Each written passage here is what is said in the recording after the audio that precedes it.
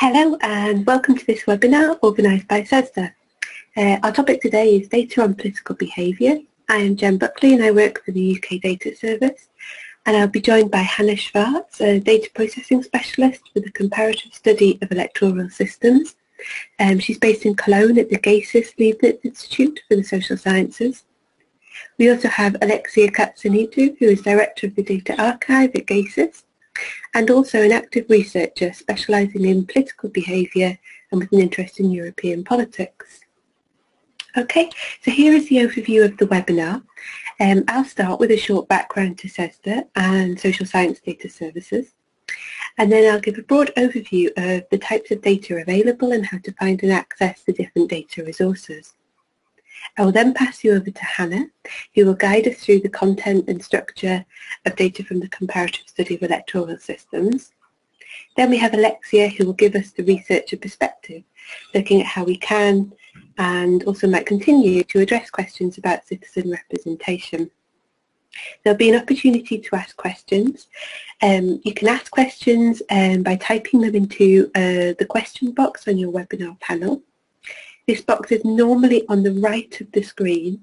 If you can't see it, you may need to maximise the box by clicking on a red box with an arrow. You can type questions at any point, but we will pick them all up at the end. So we've got an exciting programme. There'll be a lot of information, but we will provide a copy of the slides after the webinar. We've also put together two information sheets containing details about the data resources we mentioned. Therefore, don't worry too much about catching all the details. We will also add a recording of the webinar to the CESSDA website. So CESSDA is a consortium of European social science data archives, and it aims to provide a research infrastructure to enable the research community to conduct high quality research. Key tasks underlying this vision include developing standards and best practices around the management and archiving of social science data, and facilitating researcher access to important resources. The core operational bodies in CESSDA are national data services. National data services provide access to extensive collections of data useful for social and economic research. You may be familiar with the service in your country or some of the larger data services such as GASIS or the UK Data Service. There are many national data services in Europe. So this image is from the CESSDA website, where you can find information and links to all the national data services in Europe. So fortunately, there is an array of social and economic data useful for researching political behaviour. However, the upshot of this availability is that we have a somewhat complicated data landscape, with data located in many different places and available through different ways. However, most of the individual elements, as we hope to show, are not too challenging to navigate. Election studies are one of the richest sources of data available. So many countries have well-established academically directed election studies, with, for example, those in the Scandinavian countries, Britain, Germany and the Netherlands, all going back to at least the early 1970s. And they're largely designed for testing competing theories about electoral behaviour, such as who won and why. So typically the core part of these studies is a cross-sectional survey carried out a few months after the election. And this survey is usually based on probability samples and includes varied questions about the election, vote choice, as well as political orientations and attitudes. Many national election studies also include other elements. So, for example, some studies include a panel element, collecting information from the same individuals in waves, either across the election period and or across different elections. There are also a number of completed and ongoing projects producing comparative election data, most notably is a comparative study of electoral systems, which Hannah will discuss. And here's an example. So this is the British election study, and I've chosen this partly because we have an election tomorrow, and also because it's one of the longest running in Europe. So the webpage shows that for the 2015 election, there's cross-sectional data, information collected during the election campaign, an internet panel, and expert survey and data collected from Twitter, and many of this also goes on to cover the recent EU referendum. So data from election studies is sometimes distributed via dedicated websites such as this one, and or through national data services. Though access points can also vary across elections, often because the organising team or institution changes. And the guide that we've put together will include some names and links for individual countries. So social surveys are one of the major sources of data on political behaviour, and European countries have featured in many of the seminal surveys of political behaviour, such as Almond and Verber's Civic Culture Study, or the Political Action Study by Barnes and Cass, and more recently the Citizenship, Involvement and Democracy Study. And you can access data from all of these studies still through the CESSDA data archive. A source of more recent data can be found in the major cross-national surveys, such as the European Social Survey and the International Social Survey Programme. So these both have questions about electoral participation and party affiliation in their core questionnaire, with further questions found in the thematic modules. There's also the long-standing Eurobarometer series and the European Values Study. So access to some of the cross-national studies can be through infrastructures and websites dedicated to distributing the data, such as this one for the European Social Survey. These portals are a very useful resource of information about the survey content and variables, alongside information about some of the substantive findings and some methodological discussions. But access to some cross-national studies is via one of the national data services. So, for example, the International Social Survey Programme data is distributed by GASIS, who also offer some useful web pages for exploring the survey content. So in total, data services provide access to many thousands of data collections, including data from major academic projects, government and outputs from smaller research projects. So some particularly relevant examples include the many general social surveys that occur in Europe, such as the British Social Attitude Survey and the German ELBUS. These surveys tend to include a few questions on political behaviour in their core questionnaire, and then more in their less regular survey modules. There are a number of longitudinal studies in Europe, which include some questions about political participation and attitudes. So this includes some household panel studies, such as the German Socioeconomic Panel and the Swiss Household Panel. The UK Data Service also provides access to a number of cohort studies. Also, although less common than quantitative data, several European national data services give access to qualitative data, such as in-depth interview transcripts, field notes, and answers to open-ended questions. So all the national data services have websites with online catalogues for searching or browsing. The example on the screen is the catalogue from DANS in the Netherlands. These catalogues allow you to search using terms such as political behaviour, or to search for particular studies. As you can see here, you can find information and links to the major national data services in Europe on the CESSDA website. Also, an important announcement to make is that CESSDA are in the process of developing a new catalogue, which is due to go into service in 2018, and when operational you'll be able to search across all CESSDA service providers. A final source of data to highlight is that there are a range of data resources relating to context and outcomes of political behaviour. So, for instance, the supply side of politics, there are data sets from expert surveys on the positioning of political parties and data sets with coding from political party manifestos. For political outcomes and policy, there are data sets containing information about parliament and government composition, policy agendas and social expenditure. Again, these resources are all available from different sources, and the guide we've put together includes some information for these key examples. When it comes to accessing data, you'll find that some of the arrangements differ between the different sources, but usually you should be able to download it from the respective website, though often you will need to register. And when doing so, you will usually be agreeing to some terms and conditions. Common terms and conditions include things like trying not to identify individuals and not distributing data to others. Restrictions about the use of data are also common, so most typically that data might be for non-commercial use only or for use in research or teaching only. And a final point, when using existing data, it's good practice to cite the data. So a data citation gives credit to the data creators, and it also allows other researchers to find the data. In general, a citation should include enough information to locate the exact version of the data. And you may find as well a recommended citation is given by the data provider. So at this point, I'm going to pass you over to Hannah to discuss the comparative study of electoral systems.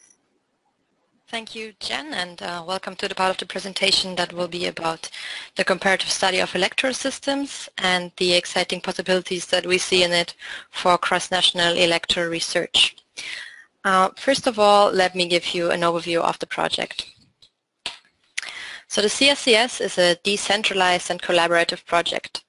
It's a network of independent post-election studies of different countries across the world.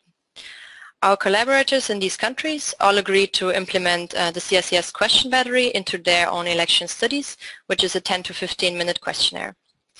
And the data are then deposited with us, the Secretariat, and we merge them into a single data set along with demographic, district level and macro level variables. The researchers in our planning committee devise a new theme and a new questionnaire every 5 years, and I will introduce you into these different modules shortly. The rationale for the CSCS, when it was founded in 1994, was to connect national election studies to make electoral research more global, or more specifically, to enable cross-national comparative research. As there is a wide variation across countries in context factors such as electoral rules, systems of governance, or lines of political conflict, we can study how these variations impact individual attitudes and behaviors, and in this case especially voting behavior and turnout. And this is the main research objective of the CSCS. And we enable this kind of research by not only making available the themed module variables, so the individual level survey variables, but also context variables containing information about the context in which individuals are nested. Namely, data is available on 2 further levels, on the electoral district level and on the country level. And I will go into more detail as to what these levels of data contain in a minute. For now, I want to stress that this multi-level data structure allows researchers to conduct cross-national analysis as well as cross-level analysis. Let's look at the individual level data in more detail. These are our modules. There are certain questions which are common to all CSCS modules, and they can thus also be used for longitudinal analysis. These variables are respondents' turnout in the current as well as in the past elections, respondents' vote choice, their satisfaction with democracy, their sentiment of political efficacy, whether and how attached respondents feel to a party, respondents' evaluation of parties on like-dislike scale, as well as their ratings of parties on a left-right scale. And furthermore, a number of demographics have been consistently asked across modules, among them age, gender, and education. Please note that a comprehensive overview of all of our variables across all CSCS modules is provided on our website, and you will find a link that takes you directly to a table containing this at the end of this presentation. So our first module was in the field between 1996 and 2001. Its central theme was system performance. And let me give you some examples for the kind of research questions and topics that the module was designed for. So it's set up for research on constitutional and institutional effects on democratic performance. It also allows the investigation of social underpinnings of party systems and is suited also for research into attitudes towards parties, political institutions, and the democratic process more broadly. For Module 1, we finally had 39 election studies across 31 countries implemented. In the next step, let me give you some more concrete examples of variables that are contained in this module. For example, respondents were asked whether they think the last elections were conducted fairly. They were asked for their opinions about the legitimacy of politicians and political parties in questions such as, do you think politicians know what ordinary people think? Do political parties care what people think? And in your view, are political parties necessary? Moving on to the second module, this was run between 2001 and 2006 and focuses specifically on accountability and representation. Central research themes for which the module was intended are dealing with whether elections are successful in holding governments accountable, or whether they are successful as a means to represent citizens' views. Furthermore, the module is set up for research into citizen engagement and participation. And data for this module is available for a total of 41 elections across 38 countries. And let me again give you a flavor of what are the particular items in this module. For example, respondents were asked whether they were contacted by a political candidate or party during the campaign. Their political participation was closely assessed by asking whether they had persuaded others for a certain vote choice, whether they had participated in campaign activities themselves or participated in protests or demonstrations. Also, respondents were asked how well they generally saw voters' views to be represented in the elections. As accountability was central in this module, respondents were also asked to assess government performance on what they thought was the most important issue in these elections, and also about the performance of the party that they had voted for previously. The next module was run between 2006 and 2011 and had its focus on electoral choices. And this module gives insights into how respondents perceive the variety and quality of political choices in an election and how their satisfaction also varied with these choices. It is suited for analyzing what could be consequences of perceived limited choice.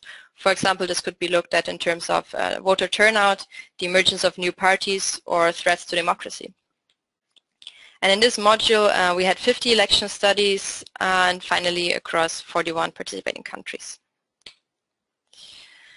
So the perception of having electoral choices was captured by several items. For example, asking respondents whether they perceived there to be differences between parties and candidates during the campaign. Also, respondents were asked if they considered voting for other parties and candidates, or whether there was maybe some parties and candidates that they would never vote for. Other items concerned respondents' perceptions of the most important issues facing the country over the last legislative period, and respondents were also asked to judge the competence of different parties in dealing with this exact issue that they perceived as most important. The module we are currently finishing up is module 4, which was run between 2011 and 2016. And there's one final release of data outstanding for this module, which we expect to happen in 2018. Its theme is distributional politics and social protection. Against the background of the global financial crisis, respondents were asked for their views on government expenditure and on redistribution, as well as their perceived job security. And the module also captures aspirations of upward mobility, and there's a battery that particularly measures respondents' wealth. There's a secondary theme to this module, which is mobilization in terms of campaign contact, also particularly via social media, and campaign participation. And so far we have 38 election studies, but we expect to add another 10 or so for the final release. Some examples of particular variables for this module include attitudes to public expenditure in different areas such as education, health, welfare, or defense. Also, respondents were asked how they expect their standards of living to develop over the next 10 years. In terms of mobilization, in this module, respondents were asked whether they had been contacted by a party, but this time they were also asked for the means of contact. And a similar question battery was implemented for mobilization by personal contact, in the sense of whether an individual in the respondents' close surroundings had made an attempt to mobilize them.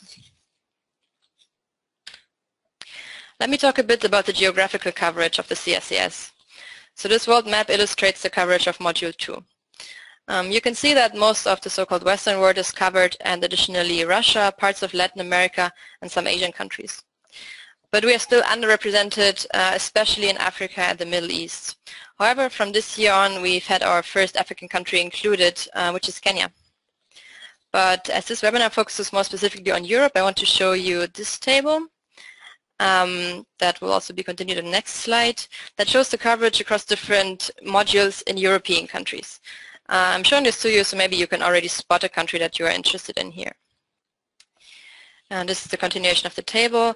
I want to mention that, however, you can find this information about which election studies are included in the CSCS across the different modules on our website, and the direct link to this will be given at the end of the presentation. What you can also note in this table is, and you should be aware of, is that countries are differently represented. Some participate consistently and others only punctually. Coming up is our Module 5. It has already gone into the field in some countries, and we expect the first advanced release of data for 2019. The theme is Democracy Divided, People, Politicians, and the Politics of Populism.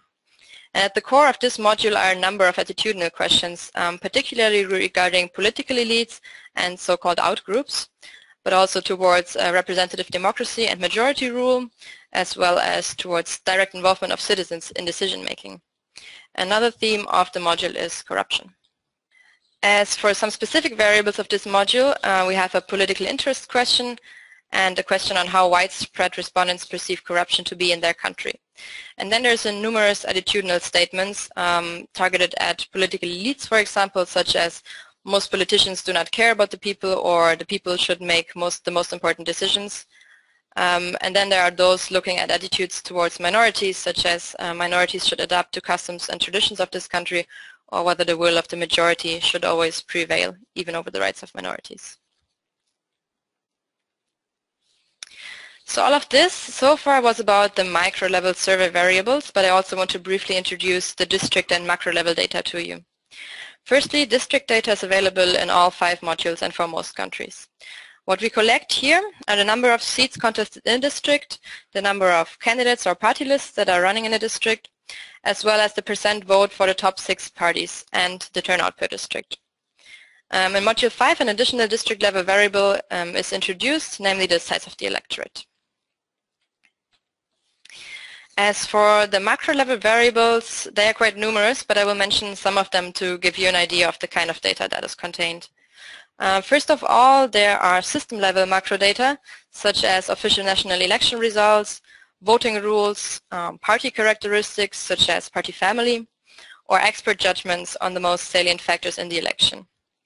And another type of macro-level data that we offer are aggregate data from public sources, for example, the population total, or other indicators such as GDP growth or the Human Development Index, which are also offered for 3 time points, so the election year and then 2 years prior to that. Generally, I should say that should there be any macro variables that are not in the CSCS dataset but you would like to use, it's rather easy to merge them onto our data. We have also recently increased our set of country identifier variables to facilitate the merging with macro data from other external sources. So after I've hopefully given you some insights into the contents of the CSCS, let me provide briefly 2 examples that illustrate the kind of research questions and analysis that our data enable. The first paper I want to quickly present is by Karp and Banducci, and it looks at whether the election of women candidates in national legislatures influences the political engagement and efficacy of women. The authors use CSCS Module 2 and a total of 35 countries. The research design is such that the outcome variable is on the individual level. It is the political engagement and the campaign activity of women. Their main predictor variable is a macro variable, namely the percentage of women in parliament. So they conduct both cross-national comparison and a multi-level analysis, which go together in these kinds of contexts because the variation at the country level is captured by the upper level of the multi-level model. Karp and Banducci's results show that women are not mobilized by the fact that there are women representatives, but that the percentage of women in parliament is correlated positively with positive evaluations of the quality of the democratic process. Another paper that's using a similar design is the following one by Vowles from 2008. And he looks at whether differences between the degree of globalization shape individuals' perceptions about whether politicians can make a difference. He uses data from modules 1 and 2 and includes a total of 72 elections across 40 countries in his analysis. In terms of design, this is again kind of a typical CSCS research, so to say, in which the effect of a macro variable, in this case trade dependence and financial integration, on a micro level variable, which is here respondents' perception of responsible party government, is assessed. And his results show that there appears to be no such link. Next, let me give you a brief note on methodology of the survey and the CSCS philosophy of data. So it's important to note that our survey is a decentralized project, and we thus lack the kind of control over the design and implementation of the studies that centralized surveys have. However, certain preconditions have to be fulfilled in order for the CSES to accept studies into its dataset. In terms of sampling, these are that they should be national samples of all age-eligible citizens, and that random sampling procedures have to be used at all stages. And we ask our collaborators for detailed documentation of their sampling procedures, and we also make these documents publicly available for users. The requirement in terms of sample size is that no fewer than 1,000 interviews per country should be conducted. The CSES philosophy of data, I think it's important to get an impression about that because it can help you handle the data set once you decided you might want to work with it. So we are of the opinion that imperfections of a study should not be hidden but rather highlighted. And this not only enhances the credibility of the project, but it enables our users to make well-informed decisions about how to handle the data, and that can improve the quality of their resulting analysis. And our major aim is for our codebook to note anything that the individual election studies that has a possible impact on analytical outcomes. So this results in large codebooks, but it enables our users to decide how they want to use certain variables if they conduct a comparative research project. And let me give you an illustration of the codebook. This is what it looks like. Below the variable name at the top and the answer options, you can see this section with election study notes for the separate countries and years. So yeah, this section I want to draw your particular attention to because here we note all possible deviations from CSES norms that we know have occurred in the single election study and that might have an impact on how you analyze these data. So please look at these election study notes closely before doing your analysis, as they might really change the way you treat or you recode certain variables. Generally, the CSES data philosophy is that more documentation is better so that practitioners can make decisions in the context of their particular analysis. And next to the codebook, we also provide on our website further documentation such as the original and English language questionnaire, as well as a macro report that contains information about the election results and electoral institutions, and a report about the sampling design and data collection, so kind of methods report. Our data are available free of charge, and they can be downloaded from either the CSES website or via the GESIS data catalog. And the data are archived at GESIS and ICPSR, and a full release is published every 5 years, but however we publish advanced releases always containing new election studies on a yearly basis. And these last points are the important links that I pointed your attention to before, leading you to a table of all election studies in the data and all variables across modules. And you can check them on the slides that will be uploaded after the webinar. Last but not least, I want to point out a handy tool to do some preliminary analysis that's provided by GESIS. CSES is available in the online analysis tool SACAT. If you register here for free, you can look at variable descriptions, tabulations, but you can also already run correlations or regression analysis and directly export the results from the website. So that's it from my side, and I hope I could give you some useful insights. Thank you, Hannah. That was great. I'm going to pass you over to Alexia now for the researcher perspective, but just a reminder that if you have any questions for Hannah, please type them into the questions box and then we'll pick them up at the end. Okay, so Alexia? So, hi from me as well. I'm just trying to get my screen working. There. Can you see the new slides? Yes, that's perfect. Thank you. That's perfect. Thank you very much. So I'm here to give you the researcher perspective. So I suppose I am pretty much in the same situation as our audience. I'm a researcher of political science, and at the same time I'm wearing two hats because I'm also director of a data archive. So I'm like the best of both worlds in a way. So what I'll do, I will just tell you what I do in my research. and then I will discuss a little bit about what needs I have as a researcher from data archives and from data in general. So I'm a political scientist focusing on political behavior, just like you, and I do so on a comparative perspective. So what I'm trying to do is compare the same research question, answer to the same research question across Europe, so European Union of 28, 29 countries, depending on post or before Brexit, could be my sample.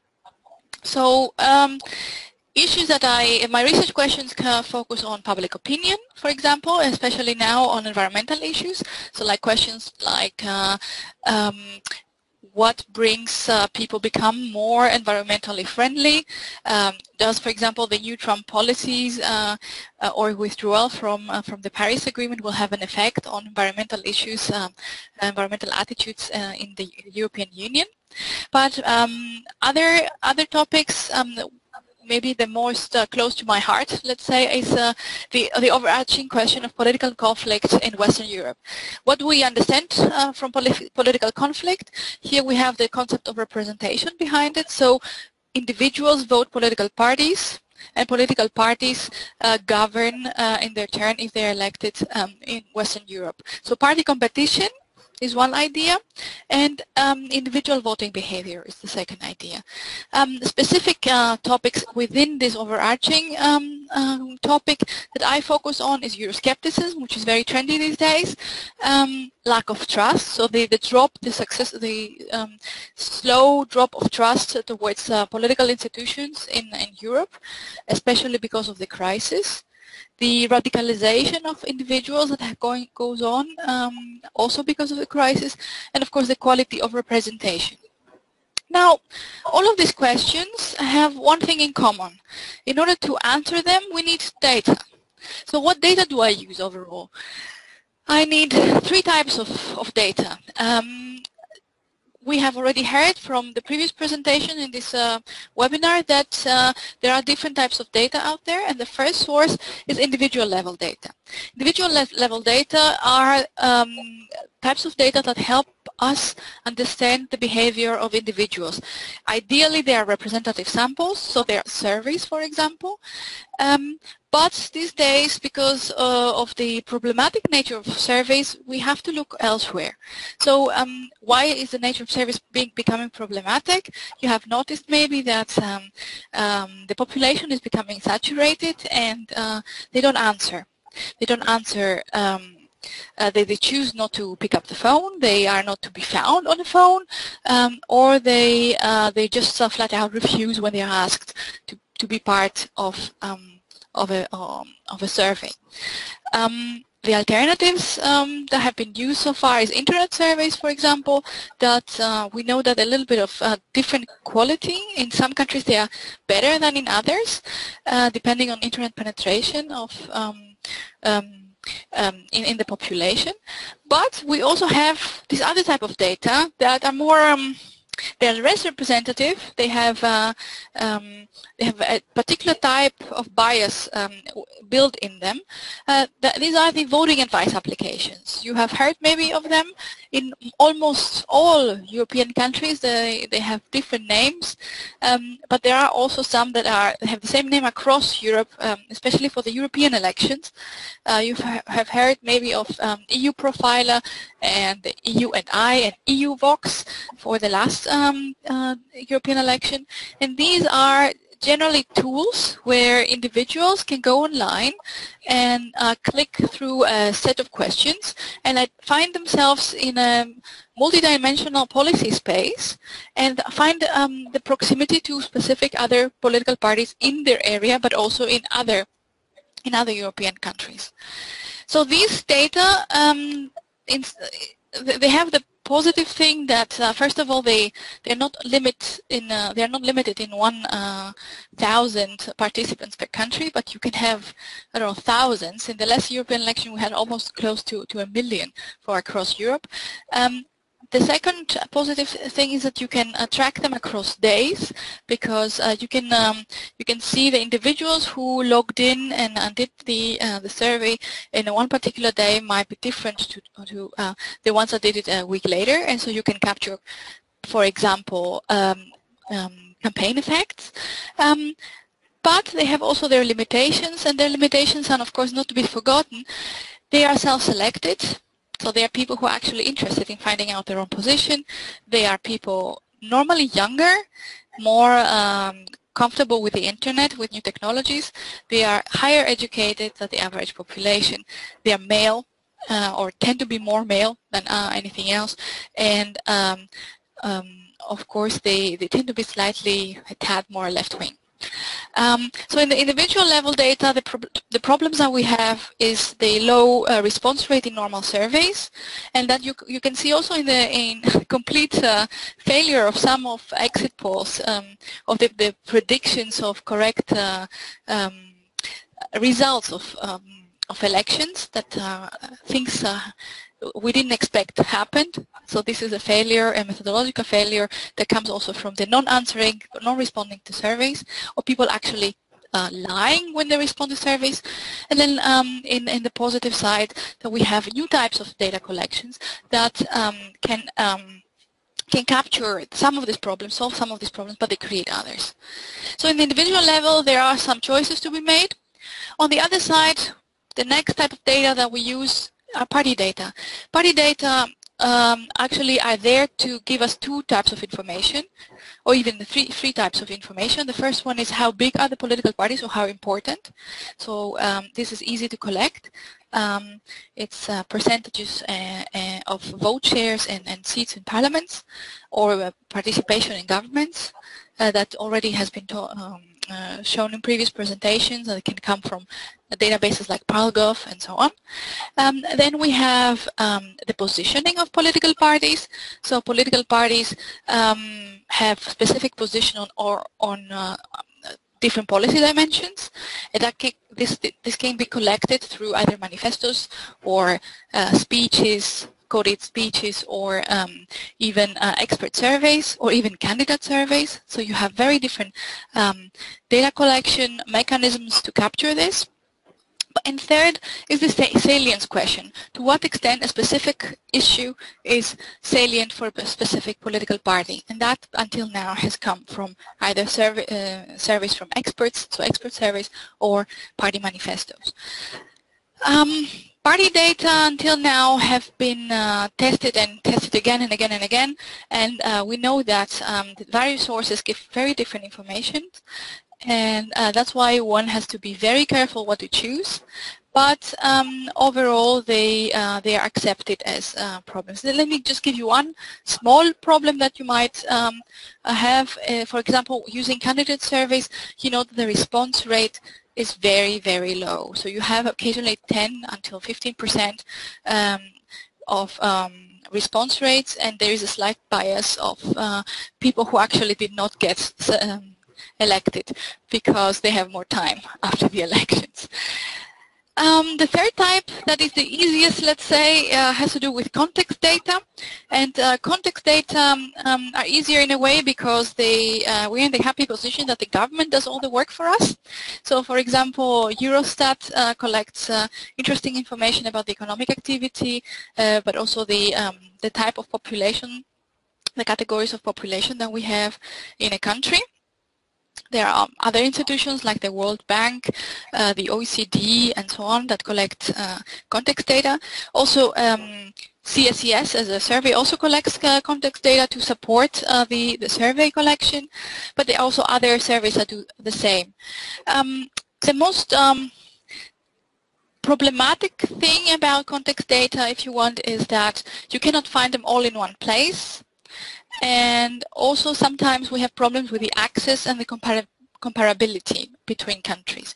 But especially if this comes from statistical offices, we can't do much. It's a government decision, and as long as the European, the Eurostat, so European Community, actually forces harmonization, we are good. When in topics that is not enforced, we have a problem. Context data are important. on country level, but also they become more and more important on a smaller scale, and these are where the problem starts. Smaller scales can be regions, can be electoral districts, can be also very, very small areas defined by georeferencing. I will get into that a bit more. And there the problem that we always have is that electoral districts or regions even change over time, and they're overlapping. So it's and data collections happen actually with a very different district in mind, so there is no easy way of harmonizing or actually knowing that you're actually referring to the same district with all the data that you're using. Moving on, the question that I'm asking myself is what is the most exciting development in the data world for our political behavior research? As I said, one of the new things is georeferencing. Now, with the new technologies, we are much more able to georeference our data, and that allows us to link information between, for example, individual level surveys and context data. And that can happen through simply georeferencing while we are collecting the information on the individual, like a survey, but also if we actually collect data on individuals through their social media or social media activity. So this is also the new types of data, the big data, if you want, that come out. The good thing that is happening as well is that there is a huge amount of data that is created by individuals themselves. So we don't need to force them, go after them in their houses and knock the doors and call them to actually capture their opinions on specific questions. But people actually want to share much more data out there. At the same time, though, these people, even though they're willing to give this data to big corporations like Facebook and Twitter and so on, they're not as willing to give us this data for research purposes. And that is an issue. And that brings me to the last point that that actually talks about the limitations and the kinds of data that I think are vital for us. And here we talk about research data. Research data are slightly different to data in general because they are the kind of data that are collected or can be used for research. And here we have the problem that the data that we see out there being produced are actually behind copyright walls or behind big problems of data security. And there we have the question that arises of how can we overcome these problems in order to be able to use this data properly. On the one hand, the role of the data archives becomes more important because they can bring us this data through secure environments, and then we as researchers can go in a secure environment either where the data archive is, so in a room, or in a virtual room, and actually have access to the data.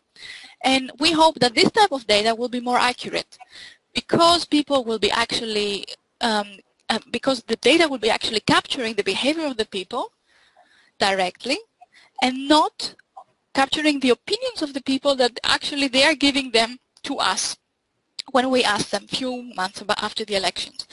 And then the data will become more accurate, and we will not be asking the question to ourselves, are these voters lying? Do they actually remember right what they voted? Do they recall the correct questions? Do they understand what we mean? No, it will be much more accurate because we will be capturing their the actual behavior. This will also allow us to have a better other type of context data, the media data. As you know, media studies are much more complicated because somebody has to sit down and code them for weeks on end. And media data can, through technology, can become much easier, be coded through algorithms, and can be connected directly to other types of data. So data linking is the future. And through that, we can also achieve shorter embargo time. So, you know, sometimes where a colleague collects data and they say, okay, I collected this data and I need them at least for 2 years just for my own research, and then promises that he will give it to us or she will give it to us, but actually forgets. So like 5 years later, we still don't have the data. Well, this is not, it will not be the case once we overcome this problem and have open data more. And one last thing that we actually need is a better training, because at least I was very well trained in analyzing, for example, survey data, or like what we call two-dimensional matrix data, where you have your variable and your respondent. And I'm not very well trained to analyze Twitter data, for example. So what we need is better training that corresponds to analyzing these new types of data.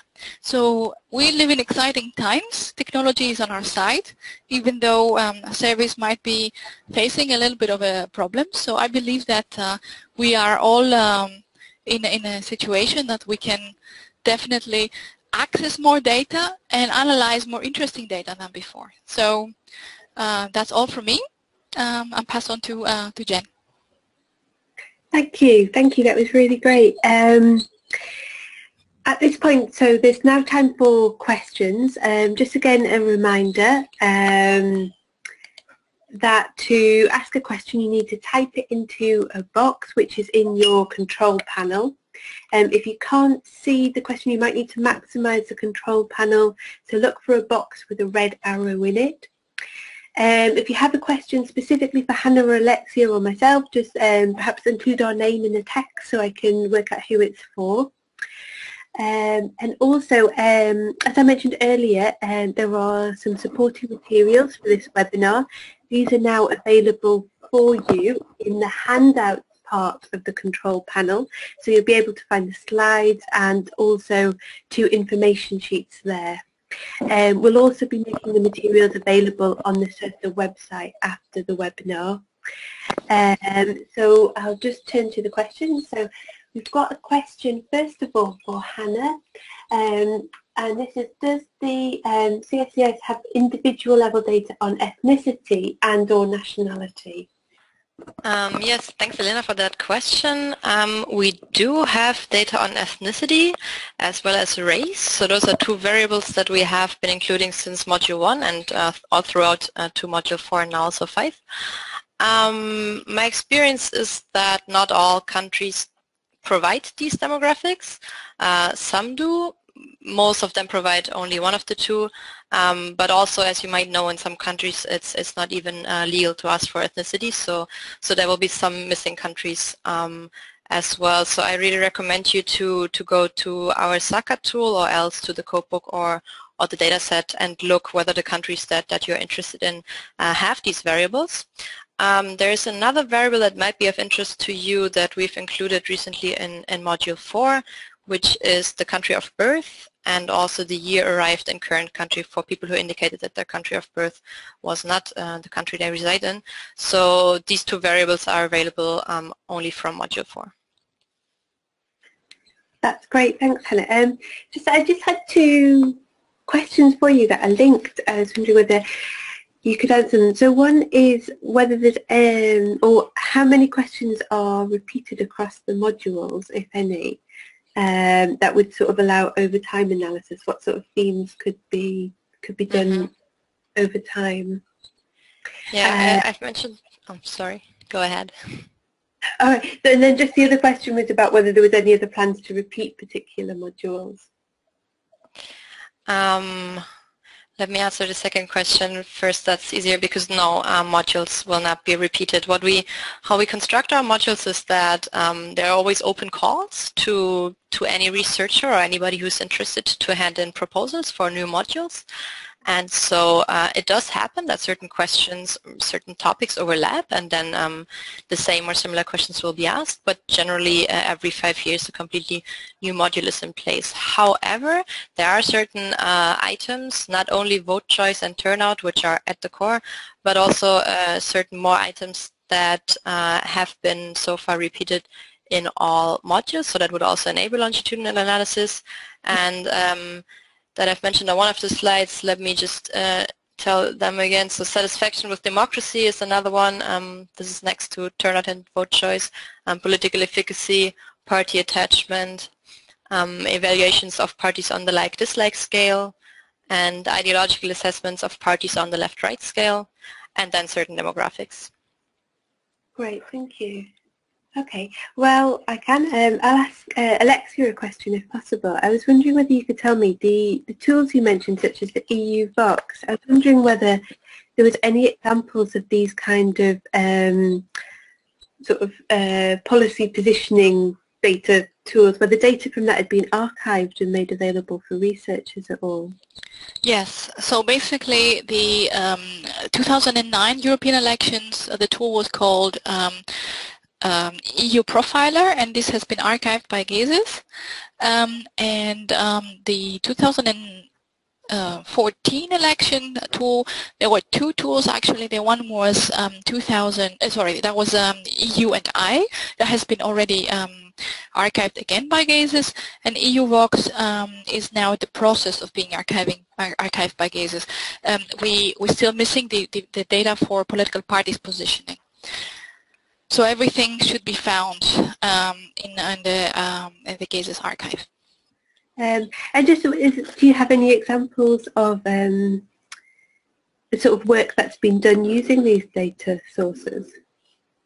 And this is a new type of literature that is called literature on the VAA, so the voting advice applications, and it has two main components. One is the methodological one, analyzing the limitations and the possibilities of the data, and the other type deals with either party positioning, so how political parties move and what dimensionalities they offer in the European space.